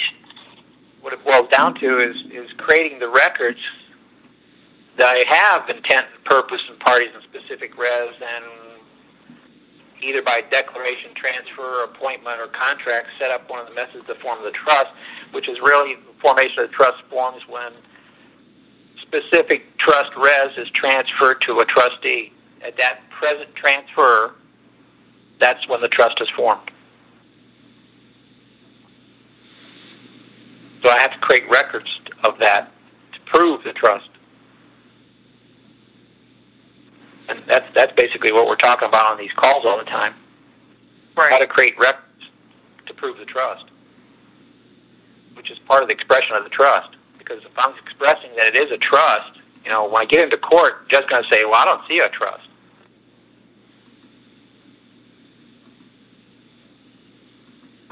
Okay. Thank you. Yeah, Kim, just go ahead and hit the star and star one. That'll meet you out. Apparently, Christian dropped off, so we're going to just do a little 2-minute blurb here. Christian Walters, back on the air. Good to have you. Hi, can you hear me now? Yeah, you're good, Christian. Okay. Yeah, so I pretty much finished up with that one last question, so. Yeah, okay, we've got, that's not good, but I'm going to put your hand down, and let's see who we have here. Oh, we've got no shortage of hands now. We're going to take one that hasn't had a chance yet. We got 325 area code. State your first name. Where are you calling from? 325 area code. State your first name. Where are you calling from? Well, wait a minute. That didn't work? Let me try it again. 325 area code. State your first name. Where are you calling from? What do we have? A sticky button here? Okay, I'm going to try it again. Done. Hello? There we go. Who is this? Where are you calling from? This is Michael from Texas. Good to have you, Michael. Welcome. It's very educational what Christian's been teaching, and just to say a kind word to him, thank you, and then also the song that you like, the Indian song that he played, right? It has the name Yahweh in it. The Indians used to worship Yahwehs. And I'm in the process right now with Terry, and he's emailed you a couple of times, and cutting down the tree, the entire tree. And if we can talk to you on a private basis, email us back and let us know, because the information is kind of private and I really don't want to put it over the radio. But with that, I turn it back over. Send me an email with your Skype name in there. No, I'm going to have to sign up for Skype, but I'll go ahead and do that tonight and then go ahead and email, because I'm going after a whole ball of wax. Great. Best way, really. All right. And by the way, our Skype name here, Michael and everybody else, is Free America Radio. Free America Radio is one word, and you'll get the confirmation in Kingsland, Georgia. There's a location, Free America Radio. If anybody wants to do a file transfer also of the programming, we can do a file transfer in the morning and just make any size donation, and we'll be glad to get you the audio, the entire day program of today in one transfer file. Michael, I didn't mean to interrupt, and if you have a follow-up with Christian. One last thing is that I got in the tail end of the 1.6, and I'd really like, or 1.5, and I'd really like to get a copy of that. But I've been studying this for 7 years, and what you've been teaching, and I have to commend you on it, is great work, because the bottom line is that we have to take care of each other, and we have to get the right mindset in that, and be sons of Yahweh in doing this. And with that, I turn it over and talk to you guys later. Okay, Michael. Appreciate it. Yeah. And Michael, hit *1. That'll meet you out, please. And now let's go to, let's see, we've got Rhonda in Missouri. Good to have you, Rhonda. Here every week. Hello. Come on in. Hello. You're there, Rhonda. Go ahead. I'll boost you. Speak up. Rhonda, where'd you go? Well, let's see. She's unmuted. Rhonda, come on in. Hello? Yeah, you're there. Speak up. I don't know what the problem is, but I'm trying to boost your audio. Go ahead. Hi, Christian. Hi, Rhonda. How are you doing? I'm good. I just want to say hi, and I shot you an email, on your new email. I would like to put in to be one of your ambassadors. Okay. Any snakes down your way? No, they're staying clear of me right now. Got all the heads off, all right. That's right. Okay, just wanted to let you know that. Want to say hi, and thanks for everything. No questions? I think I'm pretty much getting the foundation down, so I'm going to let other people kind of work with you on the foundation, and I'd just like to maybe get to be one of your ambassadors so I could continue. Well, maybe you can express to the people how important it is to get the book so they can follow along with what I'm talking about. Oh, I really love the book. It's, like you said, double-space typing. It's big print. It's easy to follow along. It's kind of hard when you're jumping through the pages there, so what I do is I take notes and write down the pages as you're talking, and then it's easier to go back through the book and look at it. But did you get what copyright date is on yours? I got the 2008. 2008? Does it have the same ISBN number? Imagine it does. Yeah. I gave somebody the ISBN number before, the same one as that I have, but they looked up on the internet and said it was 2007. So I don't know. But anyway. Yeah, this 2008. I just happened to luck out and get the right one. So, okay, well, I look forward to hearing from you. Okay, thanks, Rhonda. Appreciate it. Okay, Rhonda, thank you. And hit *5 and bring your hand down, and *1 unmutes you. And now we're going to go to Dan in California. Hello, how you guys doing? Okay. All right. Yeah, good. Hey, Christian. I had a quick question on claiming title on a UCC, on a financing statement. If I wanted to claim the notes, the trust as property, I'm not exactly sure what the unique identifying number is on that. I know they gave it one to put it in their trust, but then how would I identify my trust res property on a financing statement? Okay, I'd go to the post office and get a registered mail red sticker. Oh, okay. I'd stick that on an envelope, and to put something in an envelope like a blank piece of paper folded up, and send that to myself. Okay. And when it's canceled, that number becomes yours. And then that would be the unique number that I would use on any kind of documentation. Okay, yeah, I've heard you say that before. It just didn't. I guess it didn't just click till now. Okay. Make sure that you cancel the number. Don't just get one of those stickers and use it. You got to stick it on an envelope and cancel it by sending it to yourself. Okay. Or send it to somebody else, something like that. So somebody, a friend, and go get the number then, so then you can claim that on UCC1. Okay.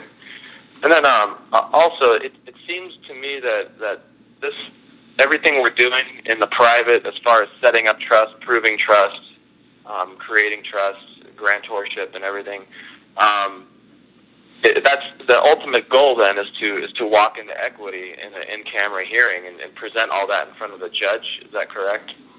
Right, because in equity you're in a different ballgame there. Now equity must, is on your side. Okay. Because that's the grantor or the beneficiary can enforce the trust, enforce the trustee. The court of equity will force him to do his duty, will compel him to do his duty. And that compelling or compulsion is through equity. So you also have somebody at law, which you can come at with ad law claims, causes of action, for the breach. Mm-hmm. So that would be ad law. And then you also have commercial remedies. You could do a commercial remedy also simultaneously. You have 3 actions going simultaneously with this: equity, ad law, and commercial. Okay. All being trust res a special deposit. So let's say I restate the trust, restate my intentions, can prove grantorship, and then make a notice and demand for the trust res property to be returned, and then obviously it's not going to, and then I issue a default for breach of fiduciary duty. Then that all gets claimed on a UCC1, and then at that point we go into court from there. I'm not interacting with the other party anymore at that point, right? Yeah, once you confirm that there was a special deposit made on, say, like in a UCC1, then I can use the 3 as a transfer, into deposit. And the deposit was made to the trustee, and that must be kept as non-commingled funds. And if they took out a trust from the trustee, say, or whoever had the specific property, like if they securitized the note or something, or then they breach the trust. So it's a breach of trustee duty instead of breach of fiduciary duty, because it's a trusteeship. Okay, and then trustee. Because I've heard you say before that the title companies were the initial trustees, but then if you look at the S3 filings, their own trust indentures and their pooling and servicing agreements, there's another trustee as well, usually like another bank. So are we talking 2 different trustees here, or are they? Well, yeah, we're talking 2 different trustees, which could possibly be 2 different trusts. Now, they transferred it, say, out of one trustee deposit and put it in something unbeknownst to myself, but they did that only because they had debtor-creditor standing to do that, because I never expressed the trust to begin with. But that would show that they breached the trust, and even under debtor-creditor, under 9-336, under UCC, that was commingling of funds right there. Right. And commingling would be a breach of trust deposit, which is synonymous with special deposit. Special deposit, trust deposit are synonymous. Right, because they didn't give us a trust deposit receipt. Would be a security agreement and a finance. No, you should be issuing the receipt. You see, because you're the bank on a trust. You're the bank. You're the one making the deposit. And if you're the bank, you should be issuing the certificate of deposit. But see, you never issued the certificate of deposit because, see, you should have been creating the evidence to prove that you were the trust, or you were creating evidence all along that it was a trust, and you never did. You never made out a certificate of deposit to prove that you made a special deposit, and then you never done anything at all, really. And here all along, they're creating evidence of all kinds of contracts and things that you signed, which was the insurance policy, in case you didn't make at closing the expression of the trust and told them what to do with the trust deposit, the note that you did. And you never did that. So they're setting up all these debtor-creditor contracts, and they got all these records to prove that you're under debtor-creditor. And here we don't have any records to prove that we are under trust. And we need to start learning how to create the records so we can prove all these trust deposits that we're going to make or have made. I'm all for it. I'm ready to learn. I've got Gilbert's. I've been listening to the calls and kind of like Rhonda, I'm slowly building a foundation. I just want to take it to the next level as soon as possible. So Black's Law, 4th edition, says that trust deposit is where money or property is deposited to be kept intact and not commingled with other funds or property of bank. Remember, you're the bank. And is to be returned in kind to the depositor. Now, if you can't get your note back, they breached the special deposit. Right. On a mortgage, for example. And then continuing on. Or devoted to particular purpose. There's trust purpose right there. Or requirement of depositor. Or the payment of particular debts or obligations of depositor. Also called special deposit. So special deposit is synonymous with trust deposit, but then again I was quoting, or requirement of depositor or payment of particular debts or obligations of the depositor. And then I'm going to tie in that section 342 under this restatements, a second law on trust, which says upon the conversion. So we're going to convert trust res property to, say, cash and pay the debt. And that was my purpose. But I never expressed it to be a trust, never gave the conversion instructions, never gave the special deposit instructions. Do you think we have a trust? Never came up and proved the trust, never even claimed the trust. But yet they got all these contracts on a debtor-creditor that I owe a mortgage. And they're right. But they're right. They're right. I'm not disputing that at all. I looked at, I'm looking at what they have on me, and you're right, it's endless. They got all kinds of stuff. So I'm just looking to see how to reverse that. Well, here's the reversal. What you want to do is you want to, the definition of trust receipt in Black's Law, 8th edition now. 8th edition says trust receipt. It's a pre-UCC security device. Well, you never knew that UCC was trust, but it is. Right. A pre-UCC security device now governed by Article 9 of the Code, consisting of a receipt. And everybody knows a receipt is a record of a payment. So a receipt stating that the wholesale buyer has possession of the goods for the benefit of the financier. And today there usually must be a security agreement coupled with a filed financing statement. And that filed financing statement is a UCC-1. And that UCC-1, coupled with a security agreement, if you would express the trust, would have been a trust receipt.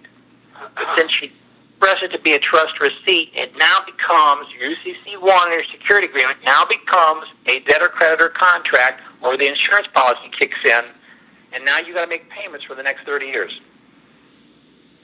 So now all we got to do is come back and claim a trust, be able to prove the trust with the material facts, and then come in with the proof that we made a special deposit, and start coming in with breaches of the trust, and coming at them with the counterclaims of being trust and trust breaches and everything else same thing I said to Pete there. Conversion and the other. Yeah, conversion, unjust enrichment, fraudulent transfer, and then the ultimate kicker, the big one, the antitrust. Antitrust, right. Okay. Thank you. Okay, Christian, I've got one here by Skype. It would be very helpful to me if step-by-step explanation would be given on how to prove the existence of my trust.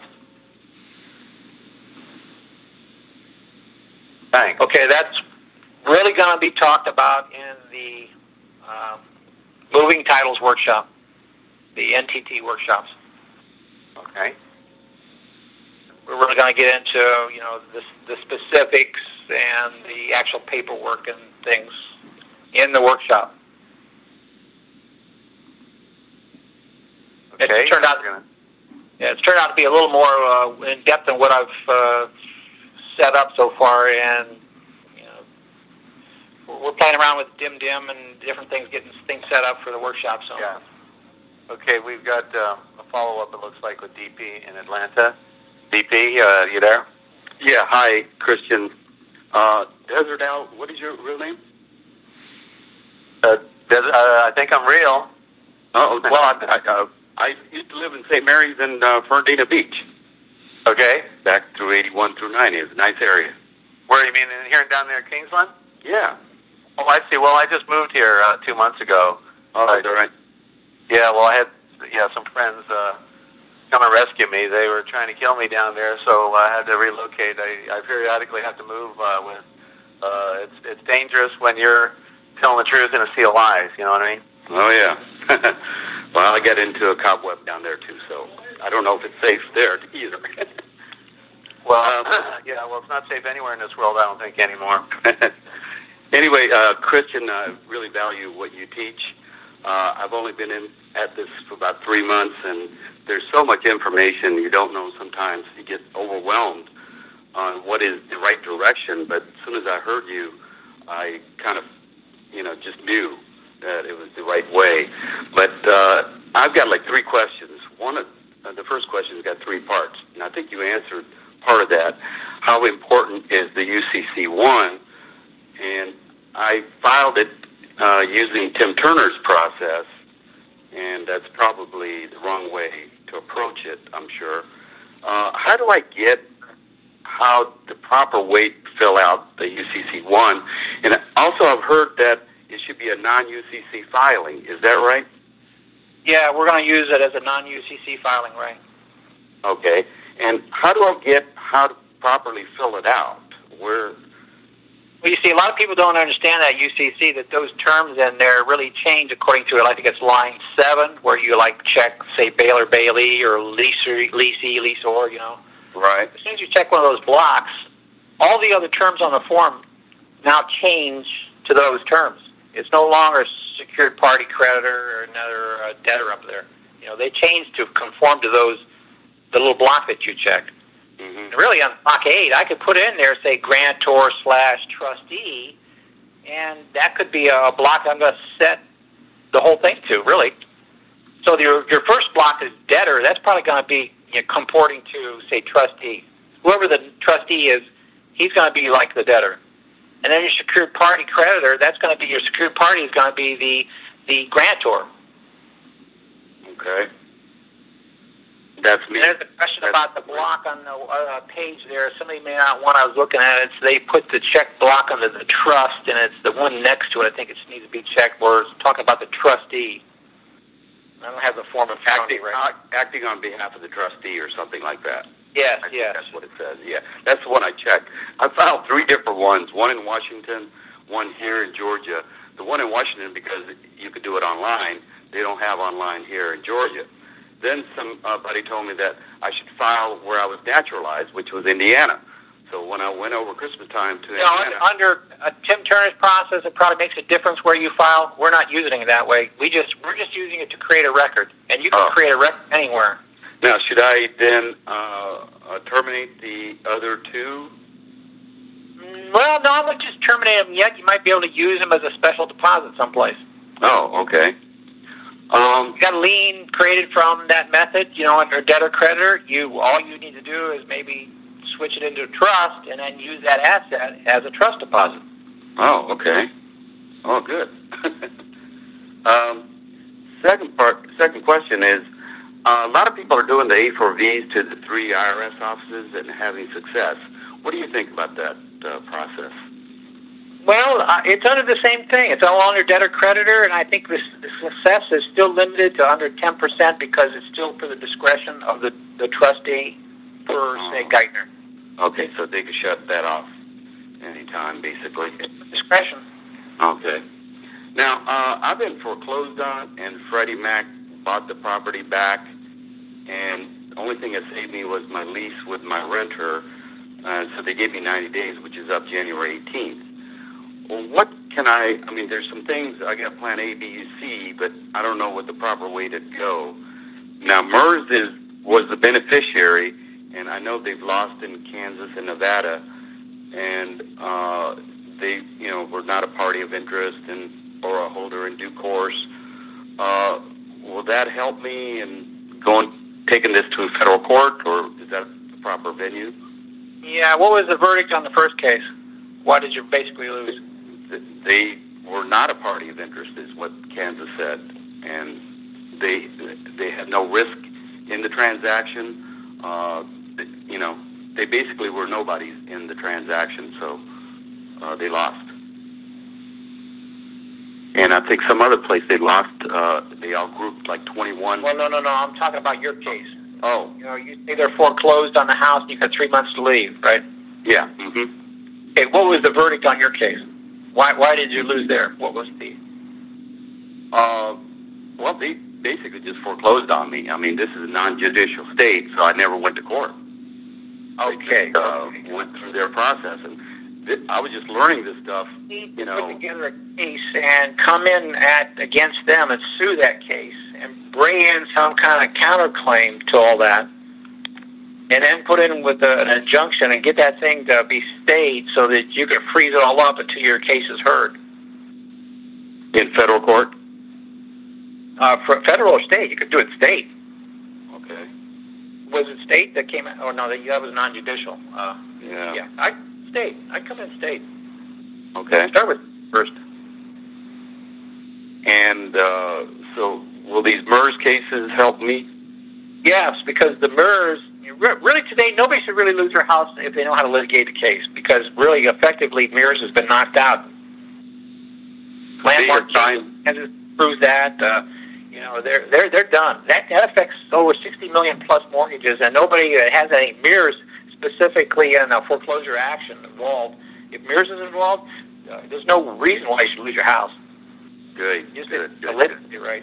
But then come back in and sue the case. Come back in with a counterclaim. The case, I put in an injunction and get that thing stayed. Get the case heard, reversed around. Okay. All right. The other thing. Stuff. The other thing was there was something about protecting tenants under the Foreclosure Act. Someone had told me that even if the 90 days are up, that they can't really kick me out because that they don't have possession of the place, and so they're going to, under color of title, but they're going to they're going to come in and throw the tenants out with the legal process after 90 days. Yeah, there's nothing that can stop that part. Well, yes, there is, because you could come in with this legal action and jam it up. Okay. Yeah, after the 90 days, that frees up the time for when they can start coming at you with a detainer action, and come at you with that. Evict the tenants. What about now? Possession? They have a right, if they have a valid lease, to take and complete the lease until the term of the lease is up. Well, it's a 5-year lease. Yeah, they've already approved the lease. Sorry. Okay, they can't throw the tenants out if they accept they have to accept the lease, and you can stay there till the end of the lease. All you have to do is keep making your payments. Really? Wow. Yeah, the lease, they make the payments on the lease. So how do I tell them that they have to honor the lease? That's federal law. if they, the tenants need to come with them and show that they have a valid lease. And as long, I think the law says that as long as it's a fair lease with the value of the payments made in relation to everybody else around you, then they have to honor that lease until the lease runs out. Now, the contract is with me and the renter. Yes. Now, the contract passes to the bank, and they must honor that contract according to federal law. Oh, really? Yes, you need to go get the law. Let me see if I can pull it up here real quick. I have it, but I didn't know how to decide that part. Yeah, I have that title, whatever it was. Yeah. But that part I wasn't very clear on, and somebody kind of told me that, but I just couldn't figure it out, that, that they have to honor the lease. But now, my renter, the contract is with me, but they would have to make the payments to them? To them, right. I mean, the lease is now technically theirs, the bank's. Because they're the owner of the... So as long as they make the payments, then we can stay here for 5 years. Yes. Great. For the length of the lease, and I think it runs for, you got to be unless you've got a special lease that you've got like non-real estate lease, which would be... It was. Could have made it up 3 years. It was a non-real estate lease. Somebody very knowledgeable had given me that, so... All right, well, yeah, they got to honor the lease. All right. Thank you very much. That's all I have. Okay, another question? Okay, we have a follow-up on that lady that had the trust question, Kristen. And it was, when are the other calls, or she wants to know when she can participate in your... Oh, the other calls? Ambassadorships, yeah, the other Skype question, that last Skype question we had. Oh, okay. Well, the ambassadorship calls, we haven't set any of those up yet, but, if anybody wants to become an ambassador, then send me an email at movingtitles@hotmail.com. Great. And I want to mention that at the bottom of the hour, we are going to a Forbidden History series and the premiere edition of Starfire Chronicles. So we may not be able to answer everyone's questions, but we'll do the best we can. If we can keep it short and quick, maybe we can help more people out that way. We'll go to JC in Arizona. JC, go ahead. Good to have you. Hey, Desert. Hey, Christian. Hey. So, hold on just a minute. Let me announce here the other calls. On Wednesday night at 8 p.m. Eastern Time, I'm on another call. It's the area code for that call is 724-444-7444. That's a talk shoe call. And the PIN number to get in on that call is 41875#. The number again is 724-444-7444. PIN number is 41875. That's on Wednesdays at 8 p.m. Then we have the Saturday show, and then we also have a Tuesday night call at 10 p.m. Eastern, and that number is, 605-715-4949, and the PIN number is 668, or, let's see, what is the number on that again? PIN number 668464. So that is, again, the number 605-715-4949. PIN number 668464#. And that's the Tuesday night call at 10 p.m. Eastern. So, okay. Go ahead. Okay, great. Desert, can you hear me? Yeah. Yes, we can hear you. Hey, Desert. Hey, Kristen. JC in Area T. So my question is, if you've already sent a promissory note or payment in fact to another party and they've received it, are you stopped from claiming the trust if you didn't do that at the time or before you sent that payment? No, the trust is still there. The trust was formed. Your signature formed the trust. You just never expressed it. Just come in and start expressing it, start creating the evidence that you got a trust and what you did with the trust deposit funds. Fantastic. So if the CFO, for example, of the IRS received a payment, but she didn't know what to do with that, she assumed it was debtor creditor, I can do a follow-up registered mail with her and tell her that, oh, by the way, this was intended to be a special trust deposit. I know this would never happen, but I mean, it's theoretically possible for them to come back and say, oh yeah, we already converted that. We didn't know that that was a special trust deposit, but we offset your books, and but we're not going to return any of the funds. Of course, that's fine. I'm happy with that.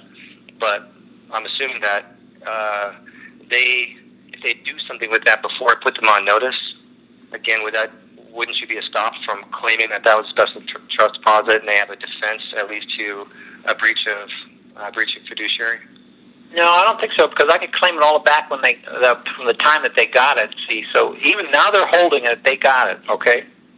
The only thing you're lacking right there is you need to do an assignment on a UCC 3 after you claimed it on a 1. Now, I can claim the assignment even though they actually technically received delivery prior to the assignment. But once I officially sign it to them, now I can prove that they technically got it. And it's nunc-pro-tunc back to when the delivery occurred. So now I'm setting up a record of assignment, which is at that time effective per the delivery. And delivery is one method of formation, and also assignment is one method of formation. And also, if he sent it by certified mail the first time, an endorsement on the green card is also, because endorsement is signature. So signature on a green card could be evidence of a method of formation of a trust. But when I did the assignment now, I could do the assignment, say, 3 months afterwards, but yet claim it when it was first delivered or endorsed.